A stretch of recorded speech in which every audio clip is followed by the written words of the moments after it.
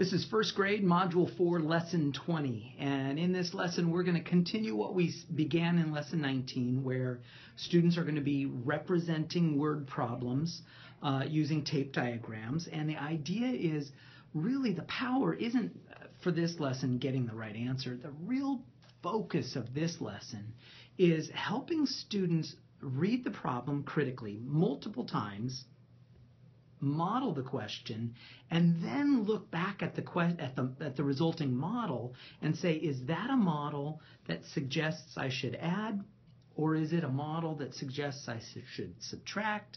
And ultimately in later grades, students will be able to draw the same model, and using that same model, half the kids will add and get the right answer. The other half of the kids will subtract and get the right answer. And it's really, this modeling is a really powerful tool to allow students to understand the question and then get the answer in whatever fashion they want, rather than knowing by reading keywords and using those keywords to subtract or using those keywords to add. No, we're going to model the question to understand it and then get the answer. So let's get started. All right, so Rose has 12 soccer practices this month.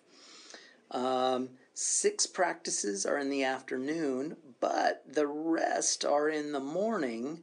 Then how many practices will be in the morning?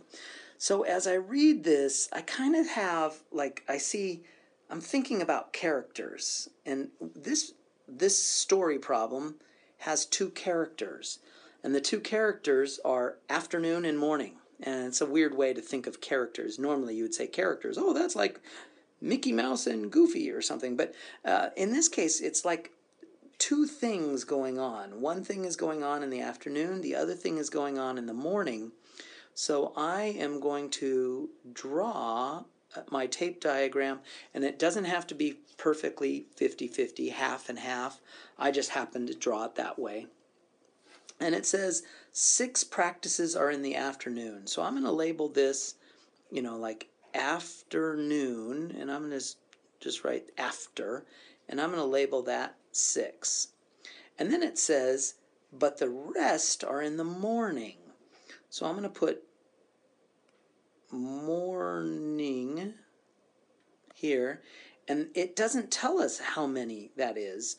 So I'm going to put a question mark there, especially because it says how many practices will be in the morning. So that's our question, right, that we're being asked. And then so the question is, well, what do we do with Rose has 12 soccer practices this month? Well, that's the total. That's the whole thing. So we're going to put 12 right here. And so this is one way to show the tape diagram, how this model would look. And this is the classic model that suggests we're going to subtract. Rose has 6 practices, and it's subtraction because you've got the whole thing is 12, 6 are in the afternoon, so the rest are in the morning, so that's going to be a 12 minus 6. Now the reason I say, it could represent subtraction is because other students may want to think of this as an addition problem with a missing add end.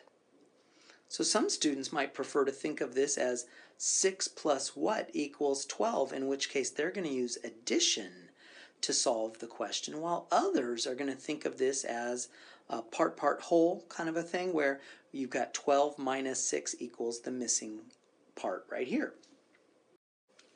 Now I'm just going to model. I'm going to leave the solution to you as the parents and the teachers. So Ben caught 16 fish. He put some back in the lake. He brought 7 of the fish home. So the big question is, how many fish did he put back in the lake? So let's see. We're going to do our model. And it says he put some back in the lake. Okay, well, let's start with the whole thing. Let's start with the whole in this case. So here's my whole entire thing. I'm going to represent that as the 16 because he caught 16 fish. So there is my total. He put some back in the lake, and we don't know how many he put back in the lake.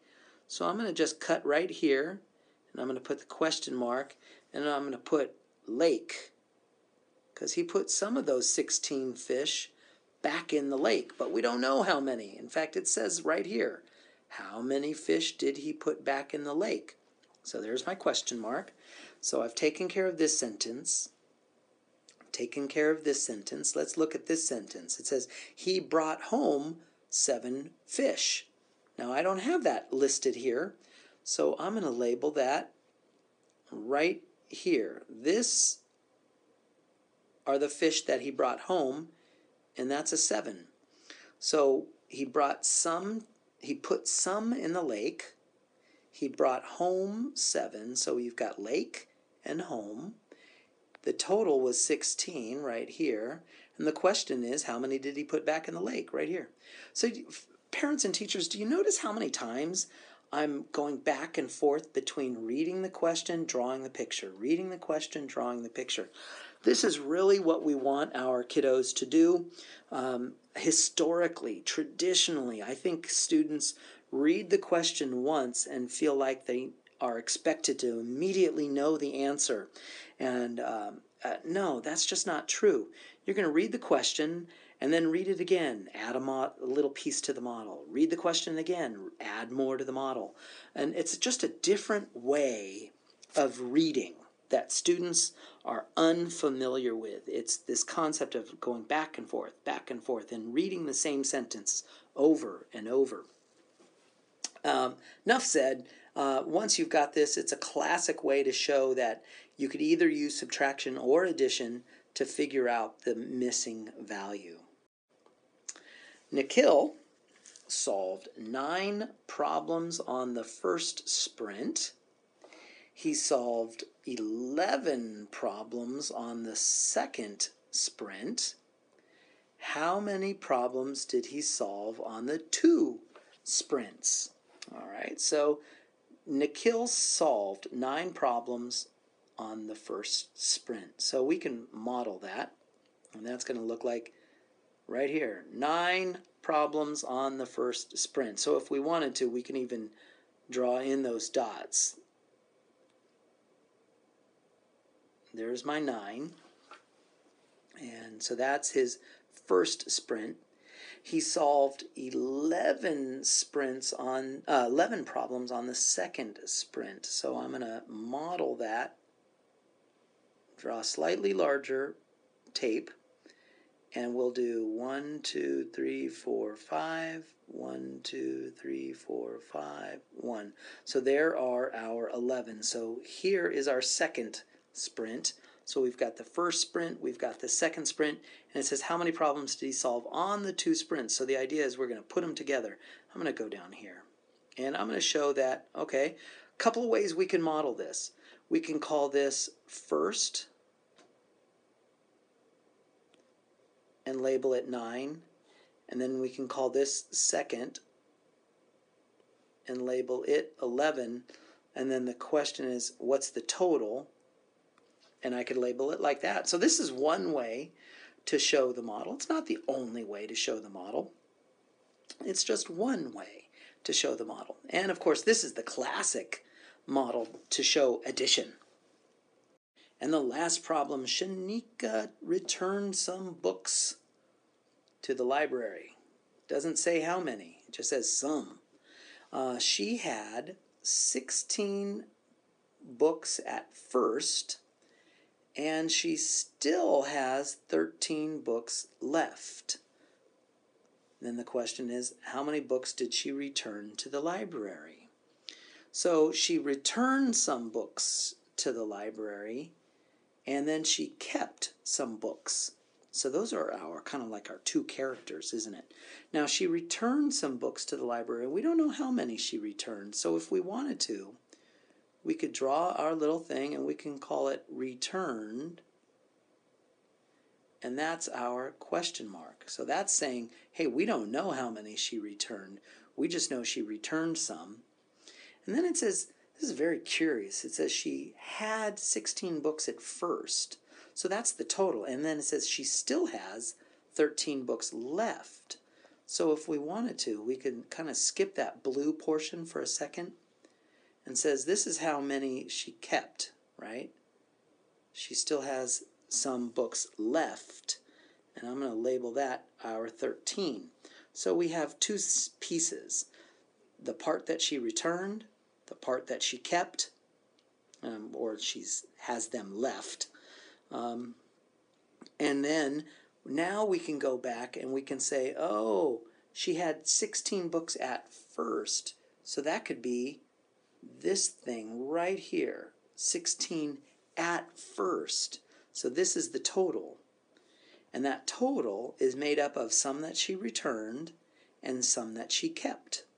And now that we've modeled it, we can see, oh, the missing value can be found either by addition or subtraction. Typically, we would call this a subtraction tape diagram because we have the whole, we have a part. Now we're going to use subtraction. Although some students might say, I want to think of it as an addition problem with a missing add end, and that's perfectly allowed as well. And that wraps up first grade, Module 4, Lesson 20. Students are continuing using tape diagrams and then recognizing whether that tape diagram suggests subtraction or if it suggests addition.